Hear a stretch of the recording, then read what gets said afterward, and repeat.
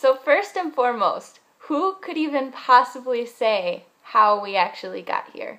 The initial teaching of the church for how the earth was created is from the book of Genesis, where it talks about God created the heavens and the earth, God said, let there be light, God created the animals and the seas and all these things, all on days 1 through 7, seventh day he rested. So that theory is called creationism. That is the extreme belief that it was basically an eyewitness account. That's exactly how it happened, and there's no way that it could have possibly happened another way. The church strongly discourages this belief. Ever since evolutionary theory came forward, the church has actually openly accepted evolution as how we potentially came to be here. They just don't agree with the random biological process of it. So with evolutionary theory, it's stated that in the beginning, before there was the world, there were gases that existed, and then the atoms collided and created this big bang. In my mind, the way that I view that is that was basically God snapping his fingers and saying, there it is. Like something had to have stepped in and said, we're going to make this happen. So the church believes that evolution is completely plausible and completely accepts it, and I believe that they're almost at a point where they've said that is what we believe, because religion and science don't butt head to head, especially with the Catholic Church, because the Catholic Church accepts truth. The Catholic Church accepts what's actually real and what's actually the absolute truth that's spoken of. Now, moving forward with evolution, how did we come to be here then, and why are we any different than any of the other animals?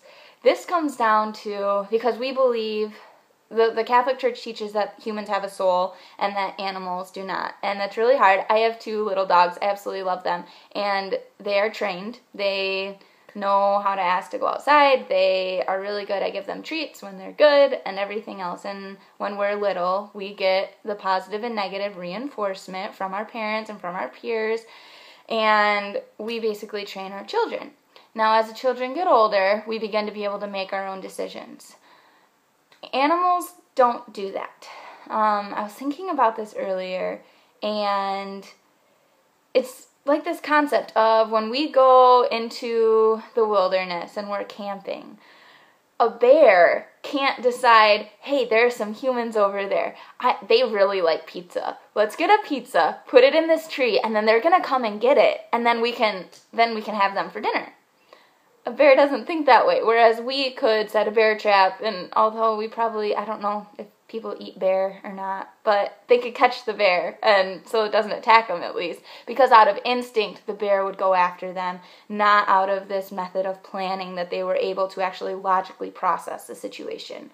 So that would be the difference between us and animals, and the belief is that God just had his hand in that, and watched the animals, everything evolve. I mean, even we as humans evolve on a daily basis. Any Christian that actually says that evolutionary theory is completely impossible is not speaking from a place of submittal to the church, or out of a place that's actually been what's actually believed in the religion of Catholicism. Another little point, I have this book that's all about all the early Christian beliefs, and it's all pre-325 AD, so it's very early on.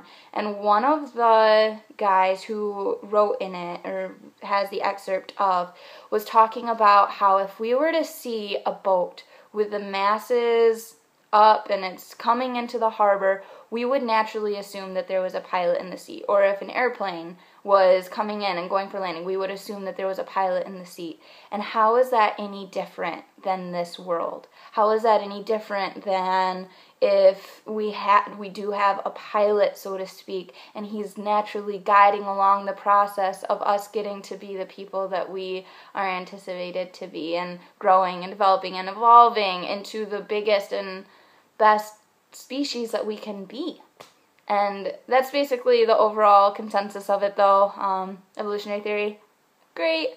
I think it's good. I I mean, I know I see myself constantly evolving in my growth and maturing, and as I get older, I take experiences and learn from them, and so the whole evolutionary, I mean, the only constant is change. So that's what the church teaches, and that's what I agree. So that's that. But feel free, comment, subscribe. You know I'll be back next week, so love chatting with you guys. Thanks for all your support, and I will talk with you soon. Have a great day. Thanks. Bye.